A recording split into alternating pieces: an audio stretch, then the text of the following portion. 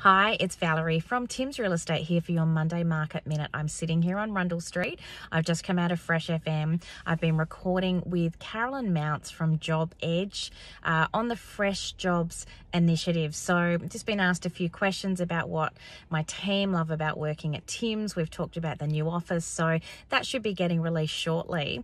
And yeah, we are looking at expanding. As you know, at Tim's Real Estate, we have many spaces available for great salespeople. We're growing our property management team. We're definitely looking for a sales support administrator and potentially a couple of PAs as well as the team grows and our business continues to expand.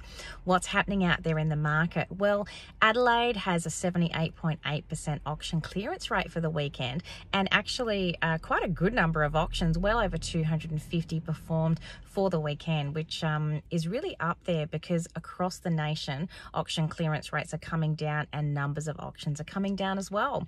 And out there as well, Liberals have put out their initiative to allow people to access up to 40% of their superannuation to purchase their first home and a couple of other things.